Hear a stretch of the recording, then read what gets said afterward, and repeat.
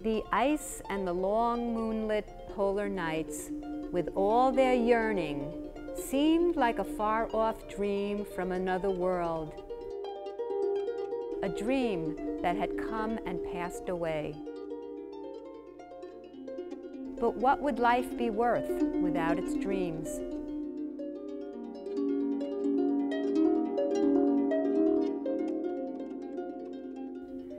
We are in the gallery of the Lightcatcher building at the Whatcom Museum. We're looking at Vanishing Ice, Alpine and Polar Landscapes in Art, 1775 to 2012. Vanishing Ice features 90 works of art from around the world. 12 countries are represented, and when somebody comes to the gallery, they will see the incredible variety of works on view. There are rare expedition journals that were illustrated by artist explorers. There are sketchbooks, paintings, black and white and color photography, film, installation. What's interesting is that you can trace the history of artists' interaction with glaciers and icebergs through the different media.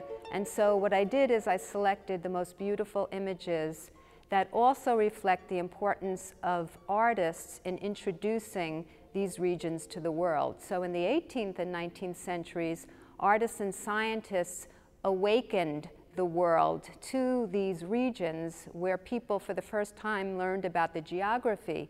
Now, with climate change in the background, artists are once again going to these regions to alert people to what's happening with climate change. And from the point of view of American history, its significance, because there are survey expeditions that took place and artists were part of that, and the whole movement for national park creation was in some ways a result of artists going out with scientists and bringing back images that blew people's minds. And people were just overwhelmed by the beauty, but at the same time, they opened up the country for development. And so it was a double-edged sword. The wilderness, but then the development of the wilderness happening side by side. When you enter the exhibition, you'll confront Albert Bierstadt's Sir Mount Macdonald, and it was painted in 1890. Albert Bierstadt is known as the premier painter of the American West. He came to this area of the world in 1857 as part of Frederick Lander's survey expedition, and he returned in 1863 and was one of the first people, white people, to see Yosemite National Park and painted many views of Yosemite. And in 1889, he came to the Pacific Northwest. He painted views of Mount Baker, Mount Hood, Mount Rainier, and some of the best and most well-known peaks of the Canadian Rockies. This introduced the American West to Easterners, and what was interesting is that many of his trips were sponsored by the Union Pacific Railway. The reason being, they realized that the paintings that he would come back with would introduce wealthy Americans in New York City in particular to the region, encourage them to come west, as well as invest in the further line of the railway. Displayed next to Albert Bierstadt's Sir Mount Macdonald is Thomas Hart Benton's Trail Riders, which was created in 1964-65. This painting is autobiographical. It documents a trip that he made on horseback with his friend in 1964. Thomas Hart Benton was the grandnephew of Senator Benton, who was a popular senator from Missouri, and he formulated important policies about manifest destiny, the idea that Americans were destined to expand towards the Pacific Ocean and occupy the whole continent. And so Benton, even though this work is autobiographical, is also making a statement many, many years later about the pathfinders and the trailblazers who opened up the West to expansionism. This comparison is one of many in the exhibition where early works are compared to later images so that people could visualize the recession of the glaciers. These are 3 images of Coleman Glacier on Mount Baker. This is the Elliott Porter photograph of Coleman Glacier on Mount Baker, dated 1975. This view is compared in the exhibition to a photograph by Brett Bounton, who is a Bellingham-based photographer. You can see by the comparison between the two photographers the retreat of Coleman Glacier, and in general, the retreat of glaciers in the North Cascades has been about 20% over the time period of 1975 and 2007. Above is an earlier work by Henry Engberg, an amateur photographer.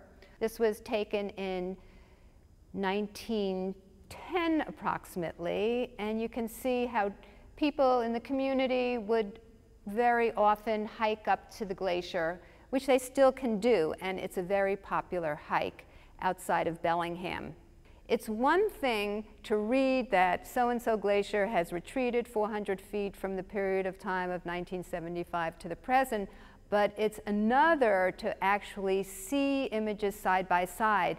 And in fact, many scientists are looking at early artworks, in particular in the Alpine regions, to compare with contemporary works, sometimes their own photographs, so that it's very valuable from the scientific point of view, as well as introducing the public to what is happening in a very visceral way.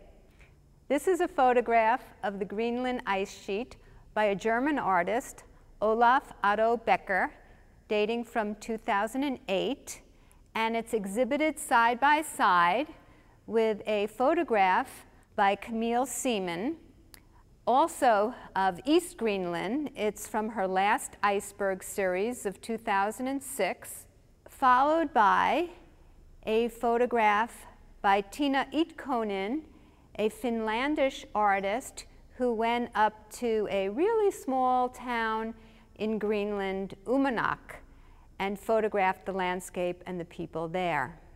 We move to Subhankar Banerjee's photograph of the caribou migration that was taken in 2002 in conjunction with a book that he wrote showing many photographs called the Arctic National Wildlife Refuge, Seasons of Life and Land.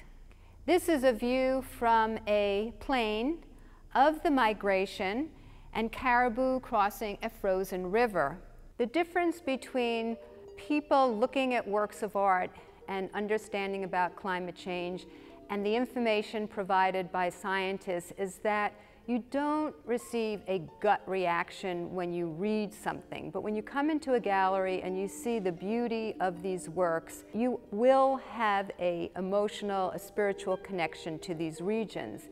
And by doing that, the hope is that people will then start thinking about climate change in a new way through the lens of art and how important it is for culture as well as nature.